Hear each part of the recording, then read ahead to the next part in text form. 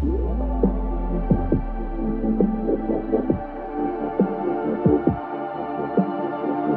guys, we're now in a little bit of a cove here at this beach in Miami, and we're still using the 85 1.2, like I already talked about. Got the Polar Pro circular polarizer on there still. That's gonna come in handy for just eliminating some sweat and highlights like I already talked about. Nikon Z8 is doing its thing, and we are gonna attempt to find some little nooks and crannies of light. These might be slang terms to some of you, so this is a nook, and this is a cranny in these areas. So I'm looking at positioning the net in some of these little places and dealing with the light outside of the shadow, framing her in the sand, framing her in the sun. We'll be adjusting our shutter speed here just to affect our highlights and make sure we're keeping them intact and we're not overexposing them. And since I'm gonna protect those, we'll be fine when we put those in Capture One and work with the files. But we're gonna be playing with the shadows and the light in this section. That's the whole goal. But the net is actually gonna be topless with this towel covering her. So we're doing a little bit of an implied kind of setup. I wanna try to create a scene for Nanette and not just have her out here being a pretty girl with a towel over her chest standing around here. I need to put her in the right mindset. So I'm gonna have Nanette out here facing away from me, obviously because she has her full back showing. And one of the reasons that is really great for showing the back in this case is because look where the sun is at. Literally directly above off to my left. So that's gonna create awesome shadows across the back of her hips and her butt and allow me to have just nice shape across the back. And also she can look back over at the camera. You know, we can pretend like it's a candid moment where the boyfriend's on the beach looking back, taking pictures of her. Like I can put that in her head so she can actually have those emotions and those thoughts. So Nanette, I'm gonna walk you out past that little fishy. I see him, I see that tiger shark. Tiger shark, baby. So this is what I'm talking about. As Nanette walks out there, we can even shoot through this, honestly. So they're gonna go away, Nanette. Nanette, where are you going? That's okay. He's a little puffer fish. So I'm just getting kind of low here so I can get Nanette to be as tall as she can be. Or one hand grabbing the edge of the bikini bottom. Yeah, like you're fixing as you look back over. Go ahead. Walking out. Yep, exactly. Cool. Let me have you walk back towards me, facing me. So I'm staying as low as I can. And you know, one of the cool things about the Z8 is the ability for it to spin up like this. So I don't have to have my eye down on the ground. I can shoot Nanette like this. But Nanette, I'm gonna have you turning towards me. Yeah, there you go. Walking towards me. Put your hand up there so it kind of keeps the towel thin. Head up, like that. One more time. And step to your left a little bit so that when you walk to me, that branch shadow doesn't get on you so much. Walk back 2 more steps if you can, without crying. You can look where you're going. Oh, these are the best moments, folks. Go ahead and come towards me. Yep. Okay. Let me have you down here in the water, and I'm gonna have you in another little sunspot. So I'll have Nanette here doing this number and seeing what her arms do with the towel and her top, just to kind of see what it's doing with the pose. And this is just you kind of relaxing right there with your feet down. In some cases, we can use the sand as a bounce. This is a little bit of a darker sand, so it's not really creating that much of a bounce back up to her face. I could also maybe have a reflector under her feet, but I'm trying to show full body. You can keep your face down, actually, Nanette, like you're just doing. You can turn a little bit towards that way, so your butt's coming this way a little bit, like that. There you go. But I don't want you to look like you're taking a and keep your face down a little bit more if you can, like you're just looking down even more. And then give me that look up again. Yep. Eyes closed. You don't have to be sad. You can be excited and happy that the sun is falling on your face. I like that, yeah. So the hands going up the legs. Remember, you were putting on sunblock. Yep, hand through the hair. Do that again. Put the hand all the way through the hair. Like that. There you go. Like that. That's cool. Lean your head this way now. Like that. There you go. Perfect. Beautiful. Look towards me a little bit in that same position. Yep. Am I able to have you laying back across that? Is that a bad idea? Yes, it's a bad idea. What about this section? Is your head okay here? All right. Even with all this glass everywhere from beer bottles? I just want to find a place for you to rest your neck and, you know, be able to lean back a bit into the sun. Just as a little bit of a different position, different pose. And something that gives us a candid ability for her to not have to think about the pose so much.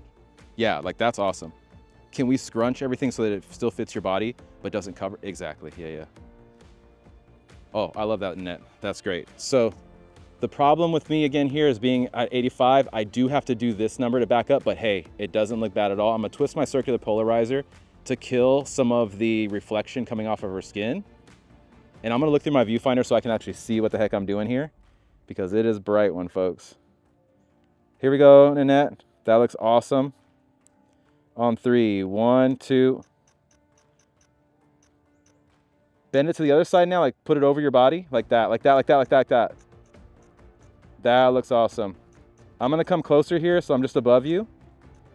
And now I'm cutting off her feet, and I'm just kind of with her shins and her face. The light on your face looks awesome, Nanette.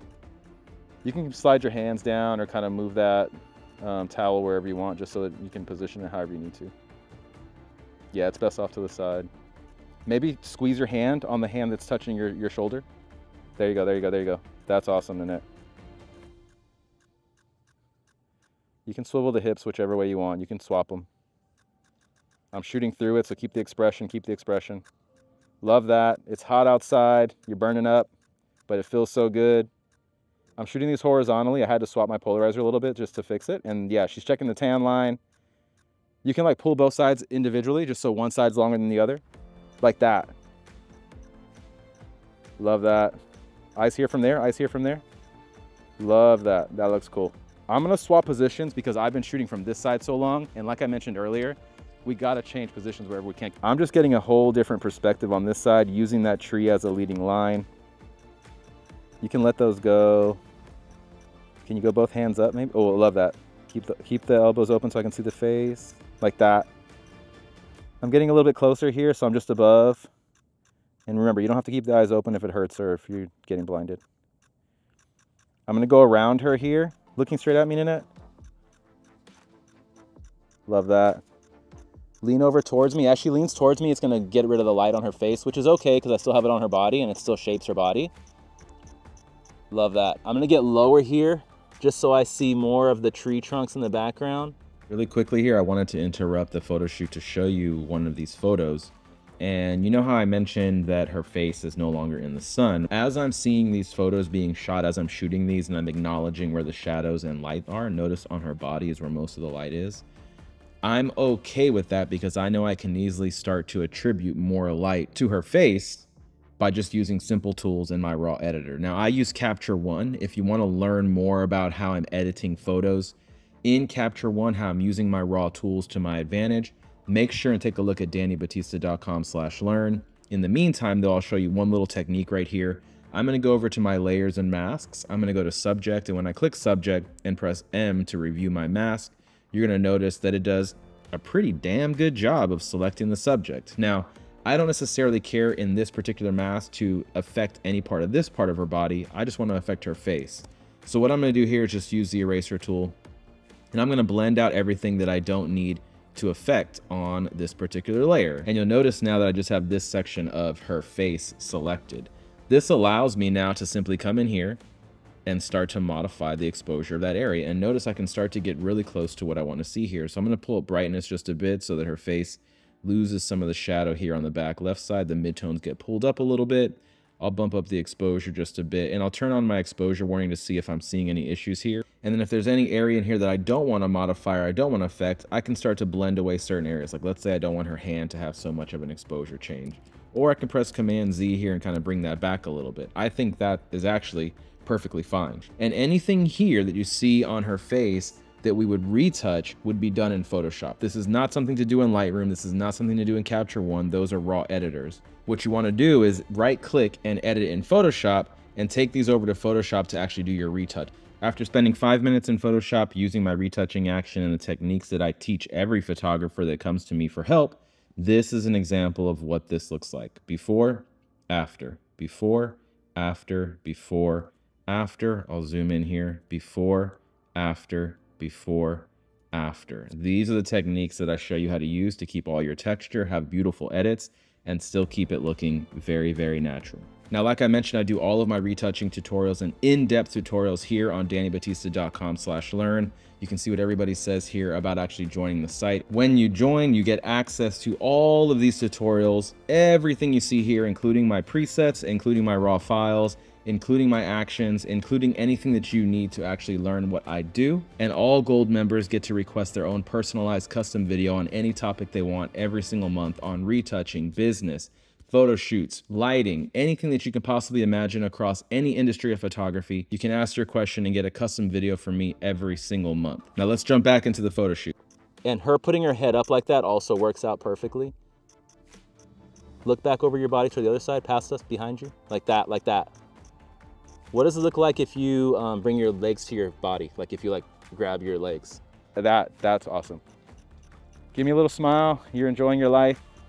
Lifestyle photography 101. Nice, nice. Okay, you can bring it down. Help, help. You know, 911. That looked awesome from that side. I'm sure the camera could see that too. Oh, wow. But the light and the ability to use that so as a good. thing is awesome. Wow, that looks crazy. This is when you're staring straight at the camera. Finding those little light hits, those little light leaks works It's out crazy perfect. how the light will make you look like you just got your makeup done. It just depends on the Depending light. how we position your face, yeah. So I'm framing you in those tree trunks, like that is, and a completely different thing than anything we shot earlier. Yeah. Which is awesome. Because of how the light is, because of the shadows, because of obviously how we're positioning you. And finding something for you to lean on. If we didn't have that, your head would be back, it might not look as good. Yeah. The one thing I want to do is a little 30-second video of you in maybe that position since it looked so good. Yeah. And then one of you walking towards us and call it a day. I'm gonna swap on my moment variable ND so that I can actually keep the shutter speed that I want. And then we'll shoot a little bit of video. You'll see how I'm hand holding that and we'll be good. The 85 1.2 would have put in all the work today. All right, guys, that's it for part 2. Part 3 is coming up where we're actually gonna go over how I'm using my Nikon Z8 for video, the settings that I'm using, how I'm talking to the net, how I'm directing the net, how I'm shooting unstabilized footage, how I'm shooting more stabilized footage handheld, what I'm doing with the lighting, how I'm directing certain poses, and how I'm creating some more motion and interesting looks in video instead of photo.